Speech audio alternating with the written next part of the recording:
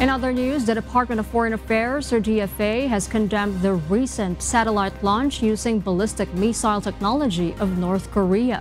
In a statement, the agency says on Friday, May 31, that this move provokes tensions and undermines economic progress, peace and stability in the Korean Peninsula and the Indo-Pacific region.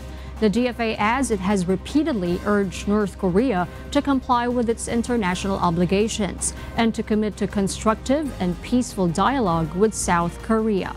Furthermore, the agency notes that the Philippines has consistently supported the call for North Korea's denuclearization.